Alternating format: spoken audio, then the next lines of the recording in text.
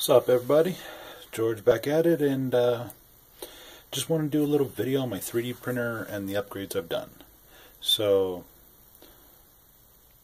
well, let's just get right to it. So, yeah, if it ain't messy, you ain't having fun, right? It ain't working.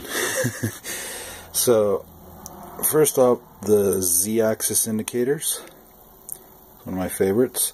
I took the Veroni style skull, I made it half scale, and then I 3D printed a custom little peg for it to fit on the screw. I mean, it ain't nothing. Drop a hot glue, set it on the base. Now that's way better than a piece of blue tape. So if I want to, I could just start off making sure that they're straight, and then I flick on the machine. So another thing you'll notice is this big old monster thing, and I'm gonna redesign this because it could be better, mainly just for the light path and the LED. So this is a filament measuring device, and as you can see, filament is already being measured. If I just slide it up a little bit, it should, there we go, change a little bit. So it's measuring. And what happens during the retract is it'll actually pop up and then just stay right there until the filament starts pulling it in, and then pull more filament through. It compensates this distance from this reading in the firmware. And as you can see, I'm using a GT2560. Yes, I did add on a wire to the analog over there. Another thing is I did the auto level.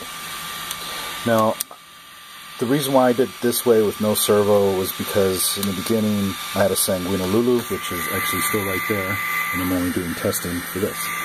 So this is actually one of my favorite boards because it's got so many interchangeable parts.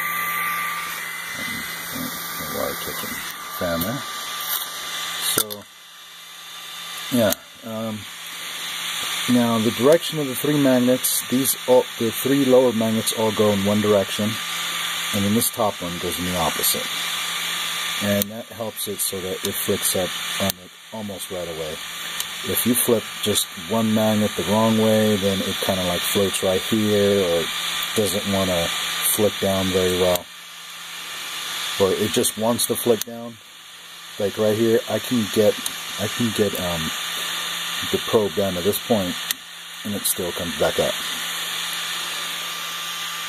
Another thing was I 3D printed this little fan bracket, and it does direct some air, so it does kind of help, but I mean, well, you can see my prints.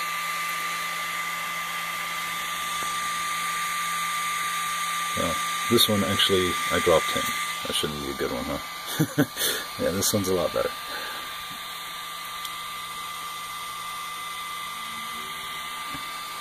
And he felt from, yeah, oh well.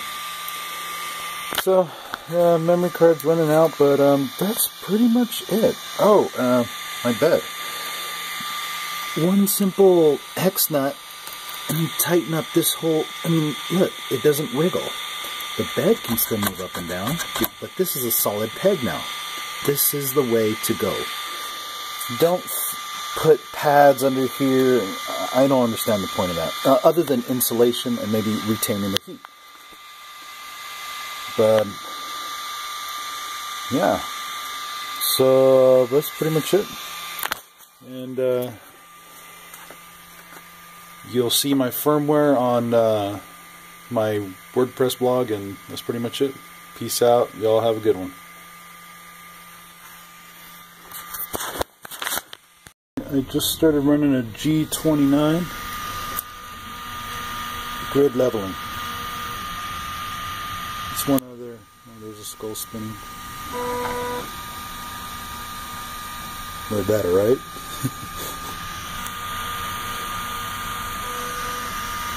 And that was a 3-point grid, and in the firmware, if I don't run out of memory, this is what I disabled to get it working. That's pretty much it.